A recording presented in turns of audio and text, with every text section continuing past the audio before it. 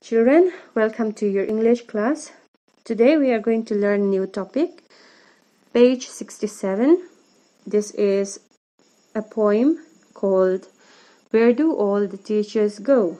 And the poet is Peter Dixon. Let me read the introduction. For a little child, a teacher is special. It is difficult for a small child to think of his or her teacher as an ordinary person. So, the small children often think that his or her teacher is a special person. So, in this poem, we are going to learn about what feelings and thoughts come to the child's mind concerning his or her teacher. All right, I'm going to give you stanza by stanza explanation, and at the end of the video, at the end of the explanation, I'm going to give you work to do, so you have to listen to the explanation carefully. Now let me read the first stanza. Where do all the teachers go when it's 4 o'clock? Do they live in houses? And do they wash their socks? So in the first stanza, the child wonders and questions where all the teachers go after school hours. After school hours. When it is 4 o'clock, because that is the time when school is over. He wants to know if, like any other ordinary people, teachers live in houses and wash their socks, which means that he wonders if teachers also do mundane, ordinary, routine work like washing socks. Alright? So the second stanza, do they wear pajamas? Pajamas, as you know, is clothing suitable for wearing in bed, or we can also say that clothes which we wear at home. So, and do they watch TV? And do they pick their noses? Pick noses means poking your nose to clear boogers, the same as you and me. So in the second stanza, the child wants to know if teachers also wear ordinary clothes like pajamas and do ordinary things like watching TV and wasting time. Do they also clean their noses the way other people do? So he wants to know all that in the second stanza. And in the third stanza, do they live with other people? Have they moms and dads? And were they ever children, and were they ever bad? So the child father wonders by asking if the teachers also live with other people, if they also have parents, mother and father, and were they used to be children like them? Were they used to be children? Or did they ever commit any mistakes, or did they do anything wrong when they were children? So he asked these questions because teachers, according to the child, according to children, are in front of the children, teachers usually behave perfectly. They seem to be perfect. So the child is asking all these questions. All these questions come to the child's mind.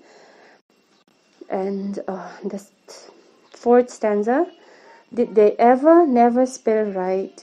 Did they ever make mistakes? Were they punished in the corner if they pinched the chocolate flakes?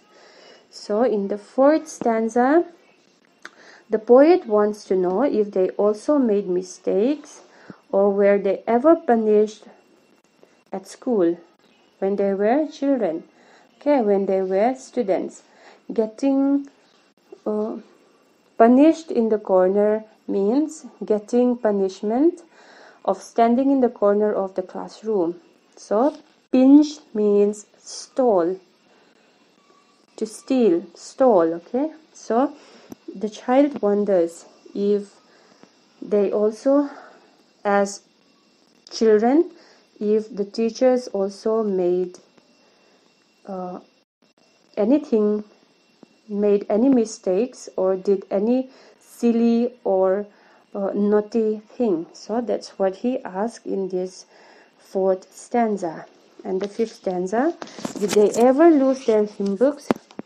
Did they ever leave their greens? Did they scribble on the desktops? Did they wear old dirty jeans? Scribbling means to draw or write something that is not readable.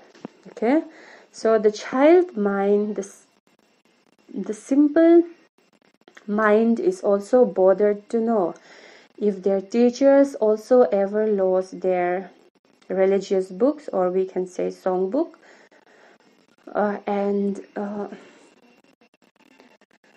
did they ever not want to eat their vegetables? Okay, leave their greens means not wanting to eat their green vegetables. Did they also waste their time by scribbling something on the desk, or did they ever wear torn and old jeans like ordinary people? So in the last stanza he says, I'll follow one back home today. I'll find out what they do, then I'll put it in a poem that they can read to you. So to fulfill his curiosity, to fulfill his interest in the teachers, the child decides to follow his teacher on his way home after school. And once he is clear about everything, he would also like to write, he would also like to compose a poem about it, and thinks that the teacher would read that poem to his students. So that is the explanation of the poem. It's very easy to understand. And now I want you to open page 68, working with the poem. Question number 2, sub number 1 and 2. I'm going to tell you the answer to these 2 questions, and I want you to write your answer from your understanding of my explanation. Alright? Now, what do you think these phrases from the poem mean? Number 1, punished in the corner. I already told you that punished in the corner means getting punishment of standing in the corner of the classroom. And number 2, leave their greens means not wanting to eat green vegetables. Alright, that is the homework. I want you to write the answer in your notebook, and also you will need to copy down question and answer in your notebook. I want you to write neatly. Alright, that is all for today. Thank you.